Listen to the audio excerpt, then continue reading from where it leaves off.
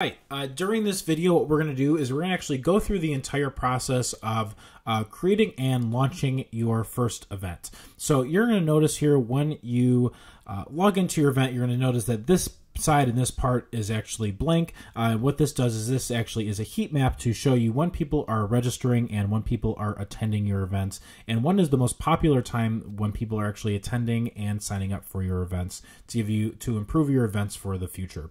So from here, what we're going to do is we're going to click on create event. And so when we click on create event, we have an option to host a live event, host a recorded event, a series where we host an event at the same time every single week, but we only want people to sign up once. And then we have a meeting function as well. And so for any of these events, it actually requires no download to attend or host any of these events.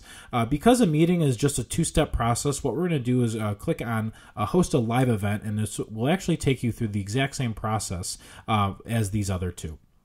So we'll click on live event and say this is a live event test 2. And so what you're going to notice here is as I'm creating my title, the event URL is automatically updating here. And so if you ever want to change this, you can absolutely do that if you'd like. From here, what you're going to do is then choose the time zone of your event. And so even though this is just for a time for the system to know where it should be based off of, but because I'm in Central Time Zone, which is I'm in Chicago, which is Central Time Zone, if someone were to see this page and they were in Australia or they were in New York, they would actually get different times, and it would actually localize to their time zone, so they don't have to do the math of Central versus what their time zone is. So then once you click next, what we're going to be doing here is choosing the registration page template. So that URL that was created on the second step here, so we're on step 3 already. So on the second step was that URL was actually for this page. And so here, what we're going to do is add the headline.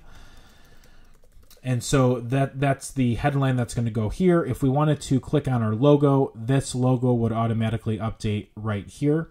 And then we would click on next. So after next, we would click on finish. But if we wanted to see what this page looked like, we would just click on this, copy it, and then open up a new tab.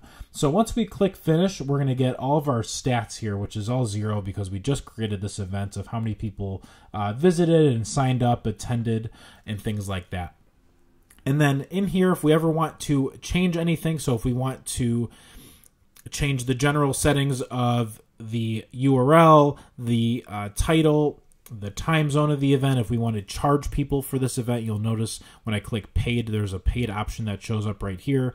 The type of event it's going to be or the time, that would all be done in general. We have email campaigns for people who have signed up, reminders, follow-up emails, did not attend, and early abandon. So we actually have templated emails ready to go for each one here, and it will include all the relevant information, and it's totally customizable.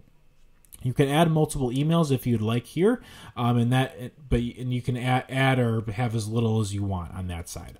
As far as custom integrations, if you ever need to do like a marketing automation, a CRM, a Zapier, text messaging, any sort of automation tracking, that is all done directly in here.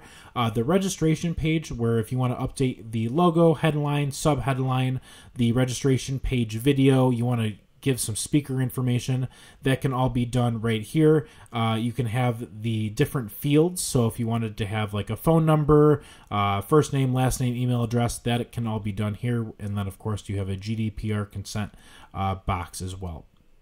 So from there, then you have a already templated thank you page that is ready to go, so you don't need to worry about that. And then in here, so we have the webinar room, so this chat style. If it's global chat, it means anytime anyone who is in the event sends a message, everyone's going to see it.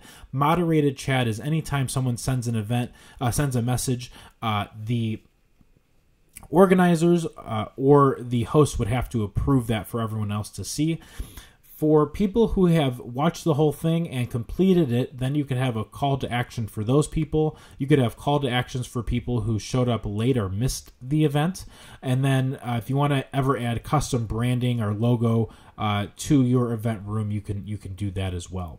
If you ever wanted to have a replay option, so if you wanted to have a replay for everyone after the event is over and redirect them there, you can just choose the video that is already available in the media section, and then you would just choose your video from there. If you wanted to add a replay or a call to action at the end of the replay, you can do that here as well. To add other presenters, if you want to have a co-presenter or an organizer, you would enter in this information, and then our system would actually automatically email them their link, their host link for that event. That link would always be the same no matter what changes are made on the system here. As far as a paid event, so if you're going to charge people for your event, you can upload the logo, add the product name, description, the product price, and so all of that good stuff here. And then if you haven't yet linked it to a payment processor, what we can do is just have a simple way to actually link it up directly with PayPal, where you can enable that, and then PayPal will give you the secret and the client ID codes so that you can automatically collect payment using the system. So that is the 101 of getting your event up and ready and created. And so the next process would actually be hosting the event. When you click in here and you're ready to start the event, and so all I did here is I clicked on Open Event Room. It brought me to this tab, and I'm ready to do my video broadcast. It will verify all my information is valid, and I am ready to actually host the event. And then in the event itself, what I can do is I can do video broadcast, I can do screen share. So there's a lot of cool things that I'm actually able to do directly in here. If I wanted to do gallery view and share my video broadcast and my screen at the same time. If I wanted to do a recording, I can click on record, and now that I clicked record, everything that I record will be available in the media section.